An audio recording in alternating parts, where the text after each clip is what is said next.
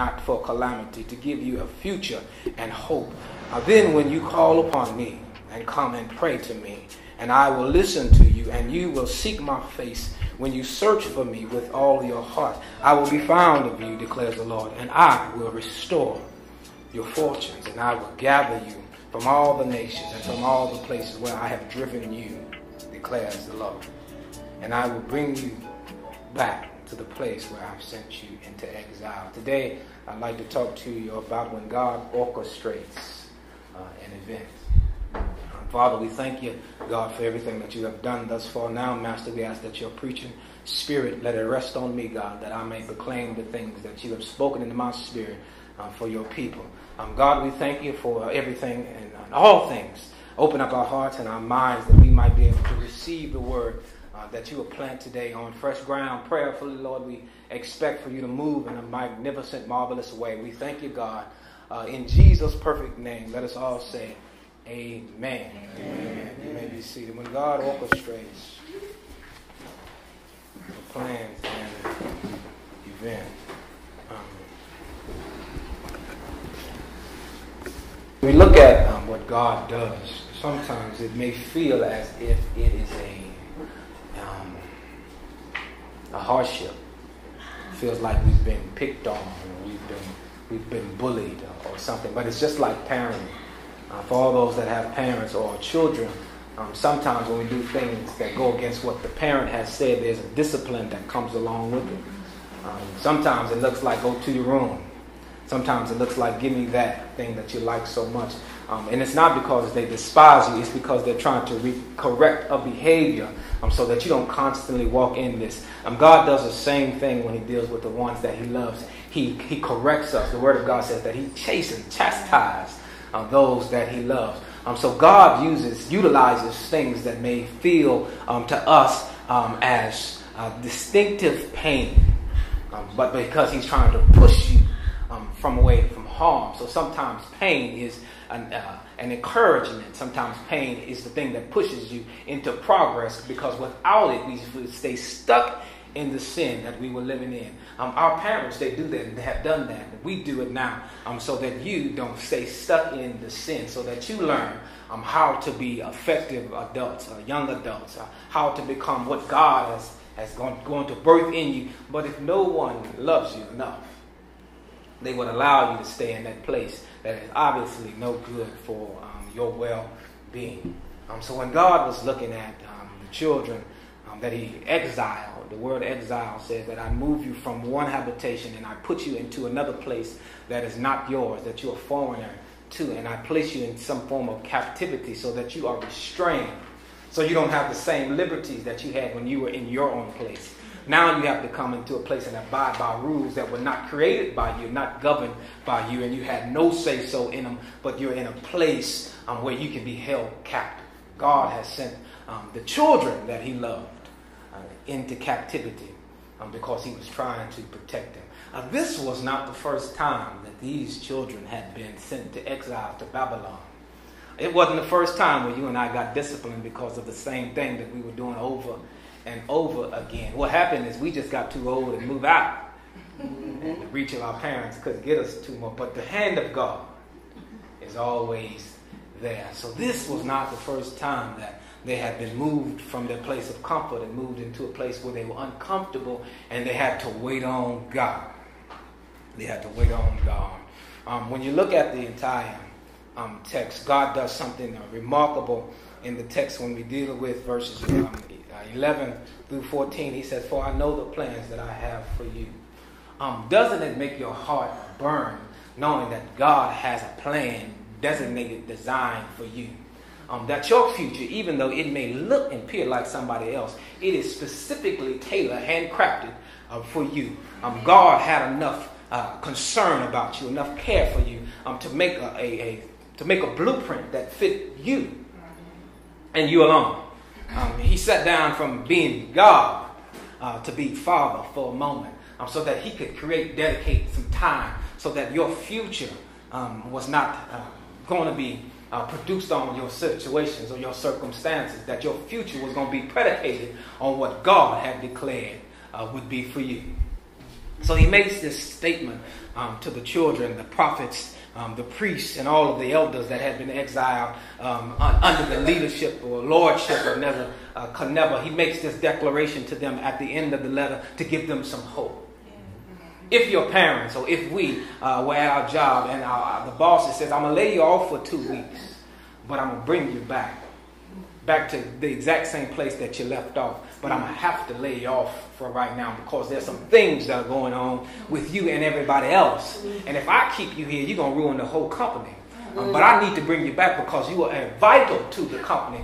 So while you're off sitting and thinking about why I removed you, be productive, be proactive. Don't complain, don't murmur. Don't have a pity party. Don't find somewhere else to go because I'm going to bring you back here. Wouldn't it be amazing if everybody that we dealt with says, you know what, I'm going to leave you for a season, but I'm going to come back. I'll be back when you're ready for me. But right now, you can't deal with the truth that I have because you're still immature. But when you get to the level, I'll make sure that I'll come back for you and I'll promote you and bring you right back to the place where we left off. We don't have to start over again. We just will continue on the journey that we were going on. God told the people that he had put in exile, don't be too concerned about where you are right now. Don't focus your attention on why me. Don't focus your complaints on the issues, on the living conditions that are not conducive to your survival. Don't focus on not having your personal items. Focus on doing 4 things. Focus on doing 4 things, and he gave them out to him. When we're looking in the text, he gave them 4 things to do. He said in verse number 5, he said, build houses and live in them. While you're in a foreign country, in a foreign land, under the leadership, the lordship, under captivity, build houses and live in them. Then he told them, I also need you to plant vineyards and eat of the produce. And then he told them that I also need you to get for wives and get husbands.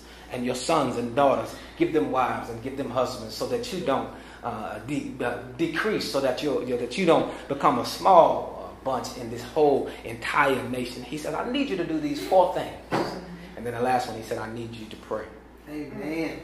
I don't need you to ask me why. I don't need you to petition to me to bring you out. I don't need you to question my ability as being God. I need you to pray. And specifically, I need you to pray for the place that I sent you to.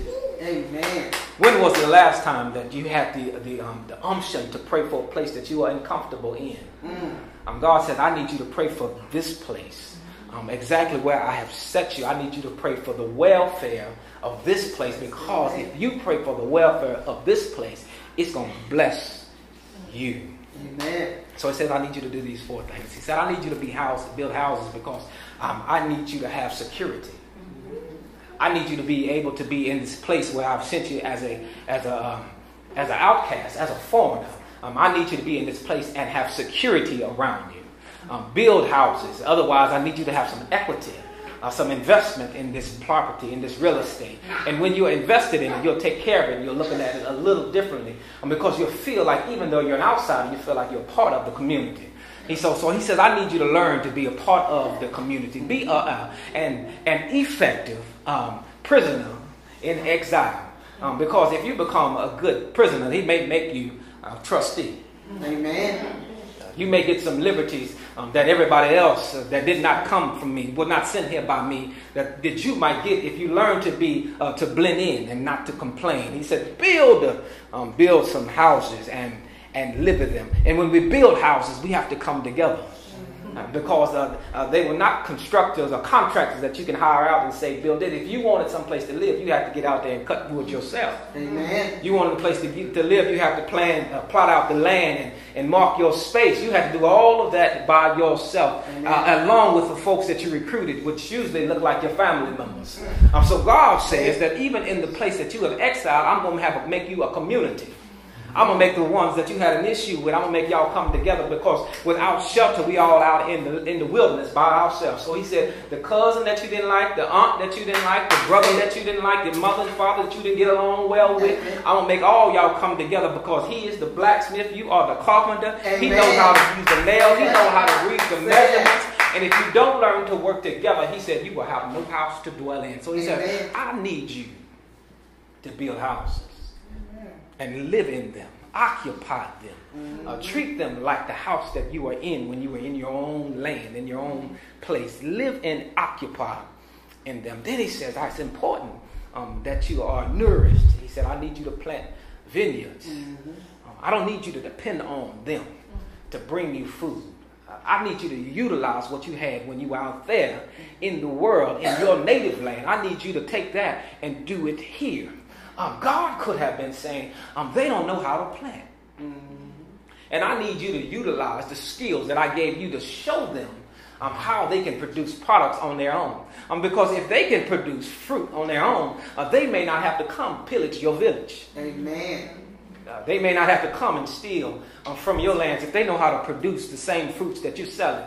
So if you learn as a community that we have to survive together, even though I don't like you, we got to survive together, hand in arm, shoulder to shoulder, back to back. If we ever learn how to do that as a people, God says that we'll see him come back. And he'll bless. He says, I need you to plant vineyards, plant gardens, and eat the things that you produce. Don't go sell it. Amen. Don't go make a convenience store out of what I'm trying to make sure that you survive. Amen. So that you have the nourishment, to have the substance within you to survive the duration of the time that I'm going to send you into captivity. Have we ever been to a point, have we ever been in a situation where it felt like, God, you picking on me? I've done this, I've done that, and God, and here I am. I've said yes to this, I said yes to that, God, and I didn't want to go, but here I am. I'm out there by myself. When I go look for help, there's no help. When I'm calling on folks, nobody answers the phone. The favor that I glint out, nobody returns. Amen. The favor of God. What is it about me?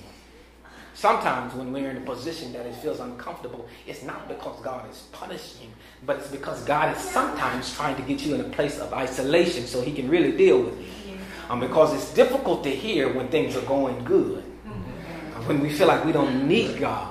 But as soon as things start to fall under, when things start to collapse around us, when opportunity starts to cease to exist, as soon as the ones that we call friends stop picking up the phone and start unfriending us and start saying things about us, now I got nobody else to depend on, so I have to learn to depend on God. In isolation, God is the loudest thing in the room, even while he has a small, still quiet voice. He is the loudest thing in the room, and we have to intentionally turn ourselves toward his direction. He says, I'm going to intentionally place you in a predicament, in a camp, in exile, because I need you to hear me. Because I've been dealing with you for so long. I love you to death. Amen. But I've been dealing with you, and we've been dealing with the same issue. Whenever you get to a place, Jerusalem, whenever you get to a position where you feel like you don't need me, you turn your back on me. You stop worshiping me, and you start idolizing the things that the world is doing. So when that occurs, I got to bring you back to your right mind, which means I'm going to have to cut some things off of your plate. I'm going to have to remove you from the world because the world is about to kill you. But because I love you so much, I don't mind spending some time with you, isolating you so that you can be strengthened again and be reminded of who I am as your God. So he says, I need you to plant. I need you to build your house. I need you to plant. Then I need to make sure that you are productive, that you increase, that while you're here, that you have wives and children, your children's have wives, and that you can become productive.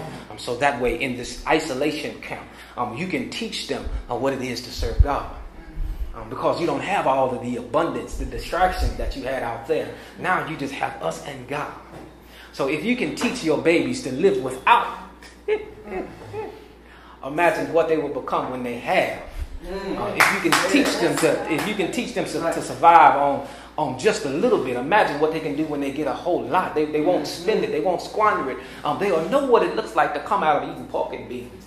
Because they learn how God can even sustain you in things that don't seem appealing to your appetite. So he says, I need you to take and make sure you get families, create families, show them how to plant, show them how to build. And that way, when I bring you out of this place, you're not confused anymore. You're not distracted by the things that the world is doing. You have your blinders on, and you seek my face, and you're searching after me. And if you search after me, he said, you'll find me.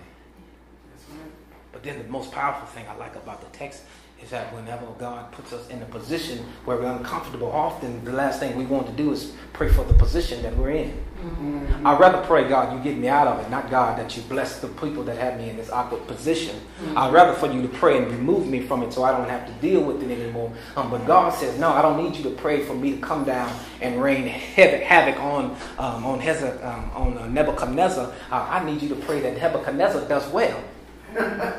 Amen. I need you to pray that he has strength. Amen. I need you to pray that he has health, that he is wise. I need you to pray for everything that is in this community because you are part of this community. I don't need you to tear down the thing that I placed you in the middle of. I need you to stand there with your hand on the wall and holding the wall up and asking God to keep the enemy out of there, because not only are you there, but the captives are there. Amen. He said, I need you to pray for the welfare, the goodness. I need you to pray for the benefits that you need from me. I need you to pray on them. When was the last time that you honestly prayed for those folks that got on your last nerve?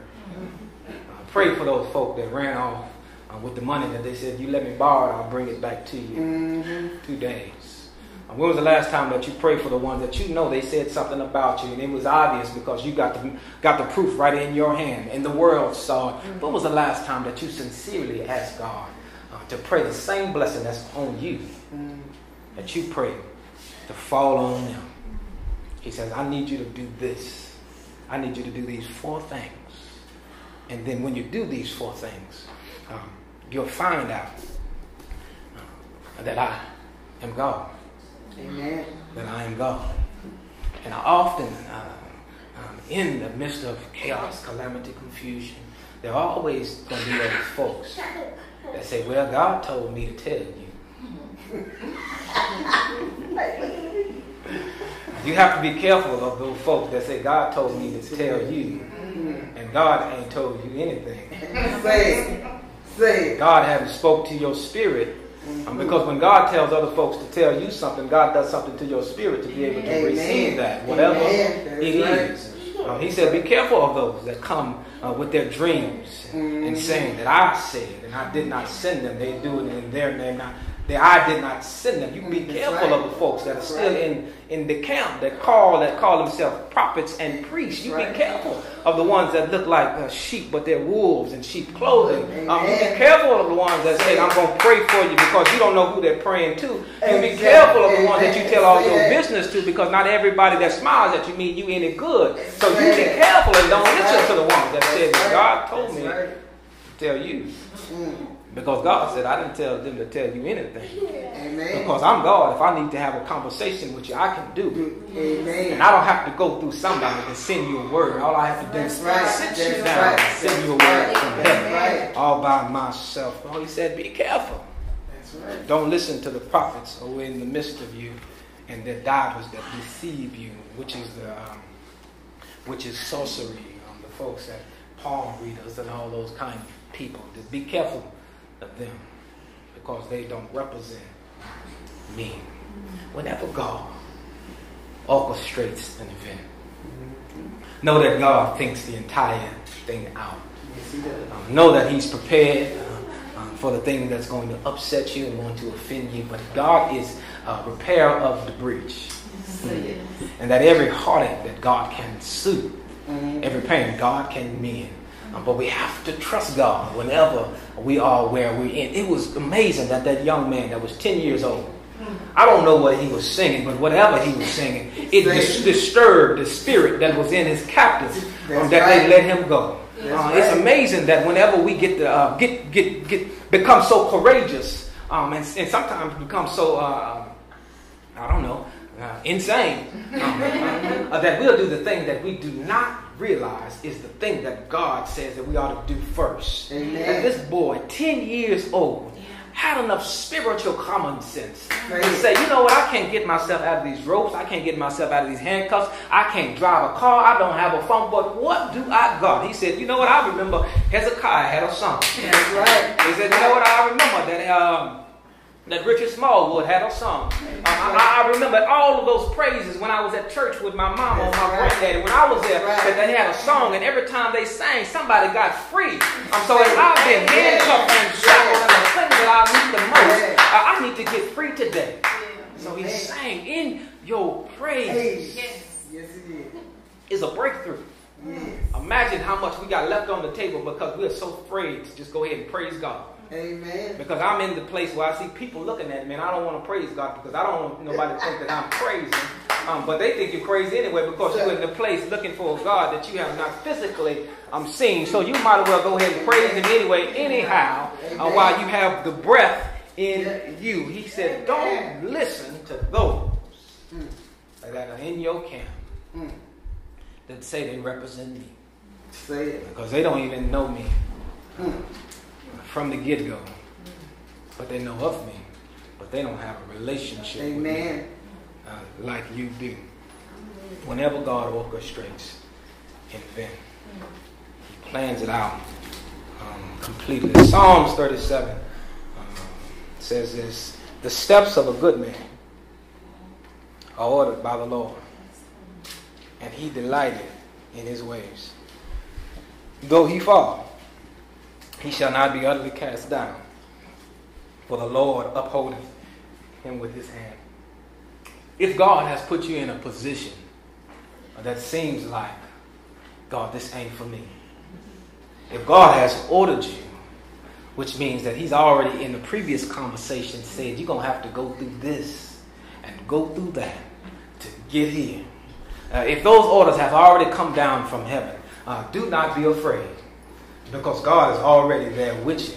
He said that you might stumble, but you will not fail, which means that I'm going to have some heartbreak, but I will not be totally distraught that I give up and quit. You have to know that if God orchestrates this thing, exile these folks, that he won't let them fail, that he's got everything all worked up and wrapped out, that he's thought of every intricate detail that there could be.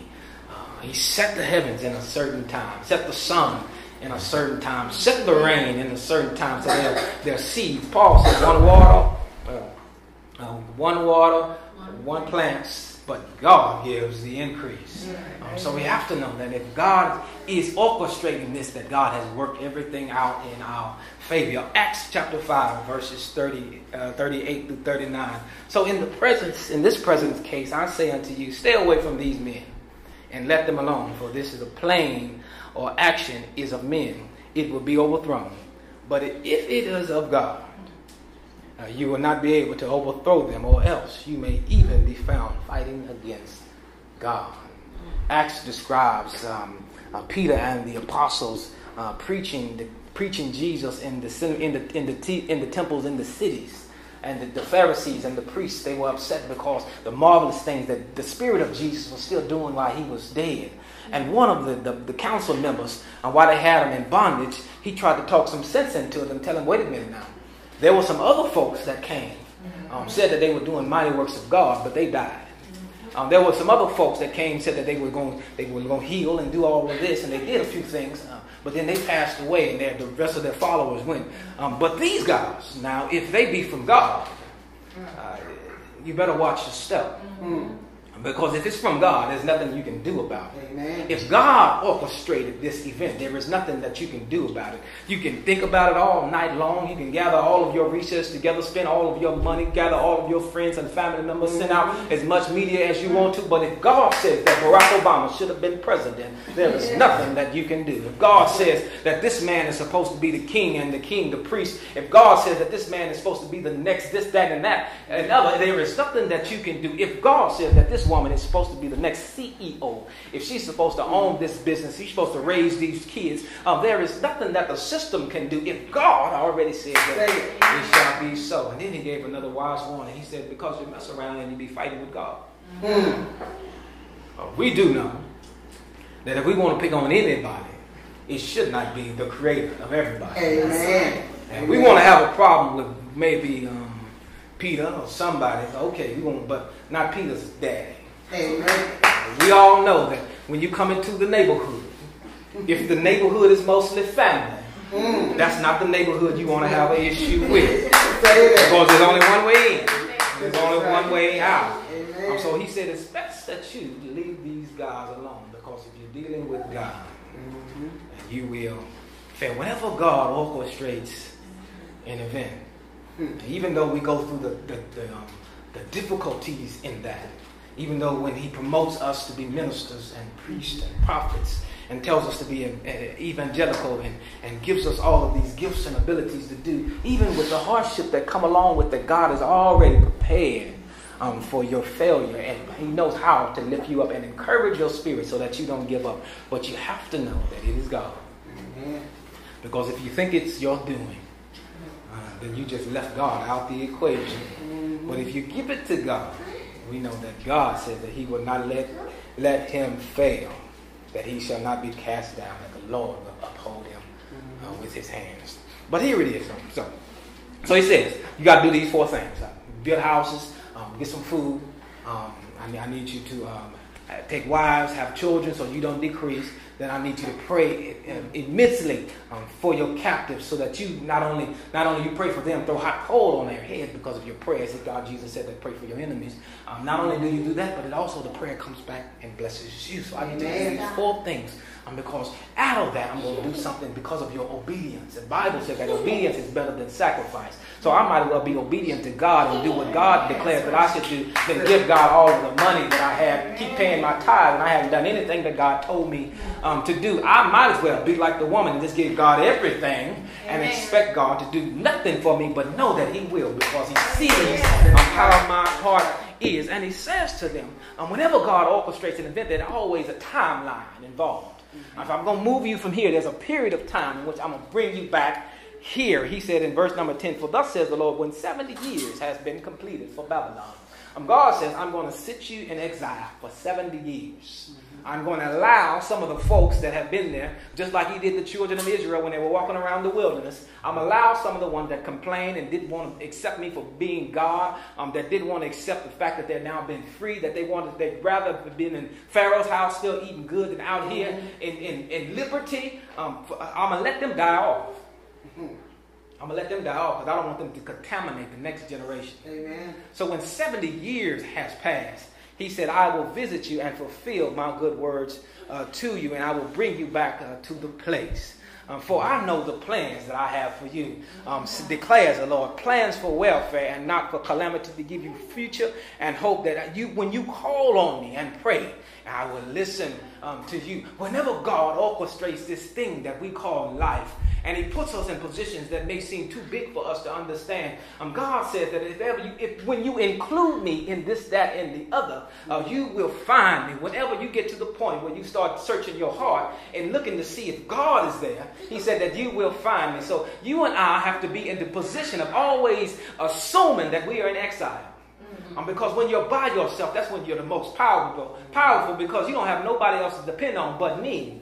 So if we assume that we're always in this thing by ourselves and it's just God, the more we'll learn to depend on God, and the more God will expose to us, and the more we can be able to get to the place where God says that we're supposed to be. But when we act as if we got it all together and we don't need nobody else, we don't need your prayers, we don't need your support, we don't need your help, we don't need your opinion, we don't need your advice, we don't need your commitment, we don't need nothing from you. That is when we have gotten too big, and God says, I need to call you back home now.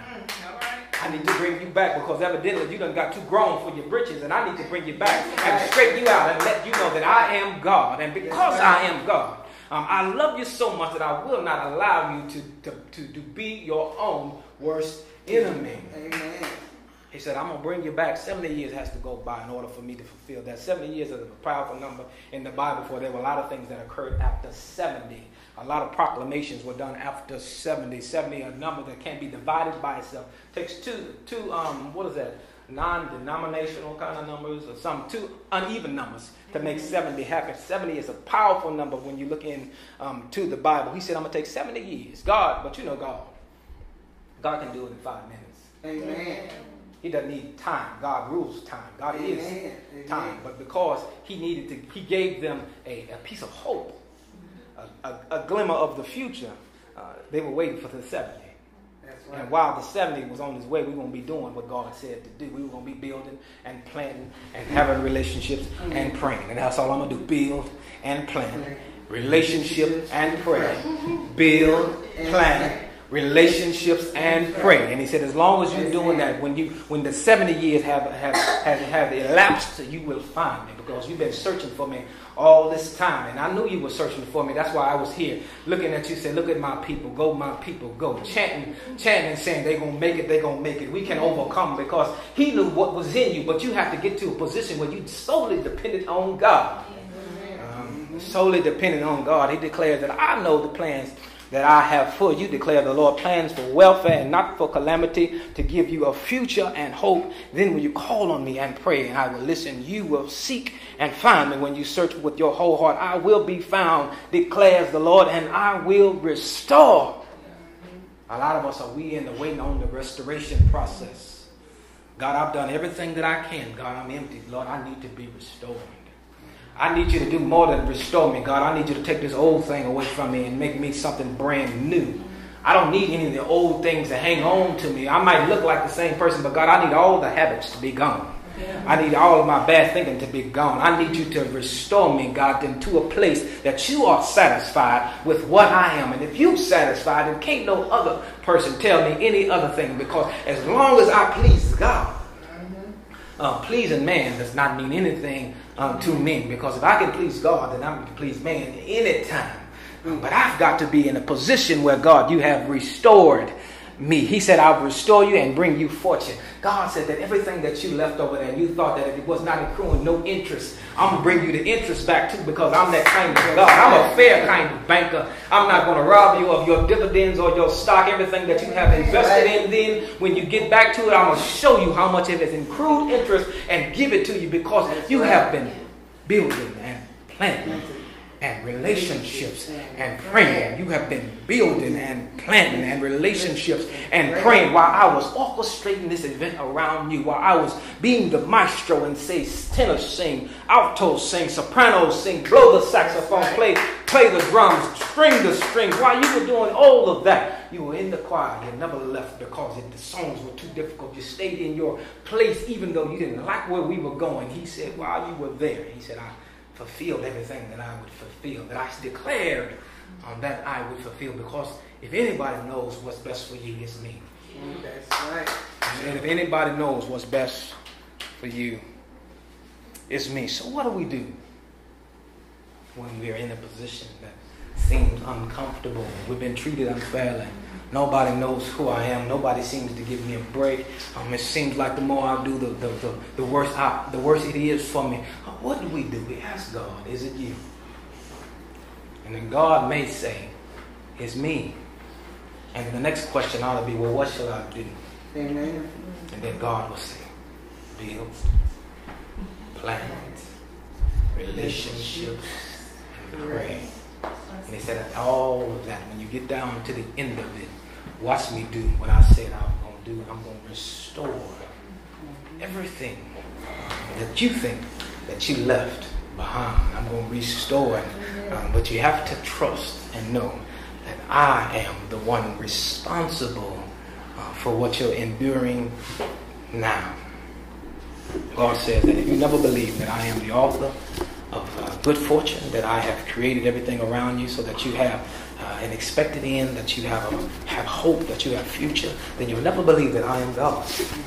But if you believe that I'm capable and qualified to do all that, then you know that I am God. But you need to find in yourself, search your heart and see, God, what is it that you require of me? God required the loyalty and the commitment of the children that he exiled to Babylon. God required their communication to be yes, God, yes, God, yes, God, yes, God. God requires the same thing from you. He requires that you be loyal to him as he's loyal to you. He requires that your communication be yes, God, yes, God, yes, God, yes, God. So if you don't want to be in a position where God moves you from your place of being comfortable and places you in a camp where you're unfamiliar with, if you don't want to be isolated and exiled to a foreign land, your conversation ought to be, yes, God, yes, God, yes, God. I know, God, that they're doing wrong, but God, yes, God, yes, God, yes, God. I know that world says that this is okay, but yes, God, yes, God, yes, God. God, I know that they're doing that over there, but yes, God, yes, God, Yes, God, because I used to get whoopings and I got tired of getting whoopings when I was growing up. So evidently you have to learn from your mistakes. Amen. The children never learned. At that point in time, they had not learned from their mistakes. So God had to do what God does for those that he loves. He isolated them. Mm-hmm. If you feel like you're in isolation now, it could be, and I won't lie on God, but it could be that God has required and asked of you something to do that you have not done. Amen. And God says he's so peaceful, so patient, so merciful that he said, I will allow you to go out so far. Almost till you get to the end. But because I love you back, I love you so much, I'm going to pull you back. Because everything that you've been praying for me for, I've been waiting on you, but because you haven't done what I've asked you to do. Amen. And I'm still holding it. Because if I give it to you now in the condition that you're in, you're going to mess it up. Amen. So I'm holding it. So he said, children, because I've exiled you, it's not because I don't love you. I've exiled you because I do love you. Amen. And I'll do it again if you get out of hand again because I'm God. Yes, but I need you to understand and I need you to learn. So where are you in your life that it looks like I've been here before?